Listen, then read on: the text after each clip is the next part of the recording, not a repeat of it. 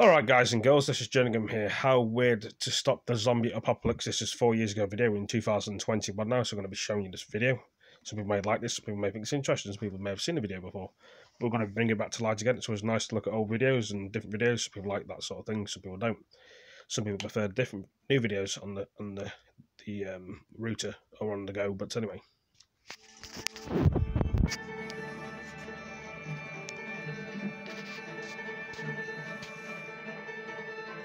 The disease, the infection, the problem somehow gets noticed, usually by that proverbial astute clinician somewhere who notices something unusual. So if there's an outbreak of zombies, hopefully we'll survive long enough to be able to report this.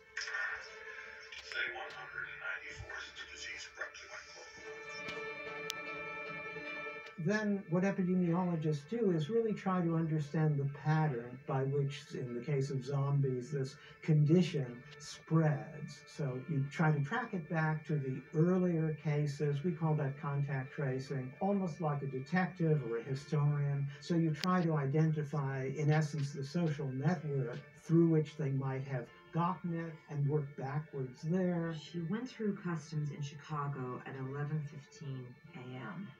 Any idea what she did in Chicago during that layover? Did she have meetings? The other thing is to look at those larger patterns to try to understand if there are reasons they occur and ways in which they occur that we can intervene to stop them. Maybe you could prevent the infection from gaining a foothold there by making the environment less conducive. Treat people and the others they may be in contact with, prevent them from becoming zombies, if there's some way to do that, if there's some brain infusion that you can give to people to immunize them against zombies. I'm totally hypothetical. But certain types of immunizations can protect against disease very effectively, to the extent we almost take them for granted now and sometimes think that we don't need them, but we do.